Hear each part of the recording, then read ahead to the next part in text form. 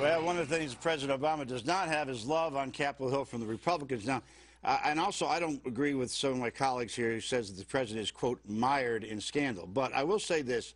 The Republicans on Capitol Hill have gone out of their way to take Benghazi and get to Hillary Clinton. That's what it's all about. Simple as that. But on my side, they've also stepped over the line. And I want to show you a clip of Chris Matthews and Al Sharpton discussing the race issue and this on the issue, I believe, of the whole set of scandals. They can't stand the idea that he's president, and a piece of it is racism. Not that somebody in one racial group doesn't like somebody in another racial group, so what? It's the sense that the white race must rule. That's what racism is, and they can't stand the idea that a man who's not white is president. That is real. You take away everything and that because that's what white supremacy is, and that's not calling all of them that. Well, it certainly isn't calling all of them that, but there's implications it is, and that's the problem here. Look, the last thing, this Chris, with all due respect, my friend, this IRS scandal is a serious political problem. It is not a race problem. It has something to do with the political philosophy of certain groups. And so to bring that out and to use that as an entire indictment of people who are raising questions about this and saying this is about race, I think it's going a tad too far here. Not a tad, a mile too far. And Al, you know better than that. We cannot assume everybody in the Tea Party is racist by a long shot, and that's the implication, and it's a bad one. This is terrible. That was racist. Chris Matthews was more racist than anything I've heard anywhere. It's not race. Let's just fast forward to 2016. If Hillary Clinton's president and the same stuff goes on, I'll be just as outraged about her doing that same stuff. Does that, or am I going to be a misogynist? Is that what it's going to be if I'm against that? Maybe. It's the policy. It's called the failure. It's the breakdown of transparency, communication, everything. People are dead. Well, Benghazi matters because people are dead, not because President Obama is black. And I think a good chunk of Republicans are playing it for politics, but that doesn't excuse doing this. Dana, what do you think about Matthews? Oh, I just made this joke, and it was so funny, and nobody heard it. I heard it. I heard it. Greg giggled. You can count on Greg for a okay, you know when he says, they can't stand, and he yelled, I can't even do the imitation. I can't stand his voice.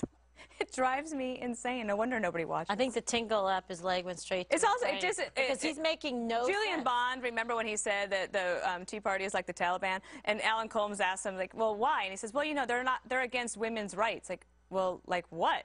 And he can't answer. He's just like, well, they're just like the Taliban. And it becomes so preposterous that no wonder people turn to other places to find out their news, because you're not going to get it from there. That's well, now that you mentioned the Julian Bond cut with Alan Colmes, can we listen to that for a second? They're hostile to women's rights, so is the Taliban. They're enraptured by a sort of Stalinist religion. I'm going to get in real trouble about this, you know, in which they obey religious dogma that ordinary Christians don't obey. In many ways, they're very much like the Taliban. So you don't think these are true Christians if they're members of the Tea Party? I think these are cafeteria Christians. They pick one from column A, one from column B, one from column C.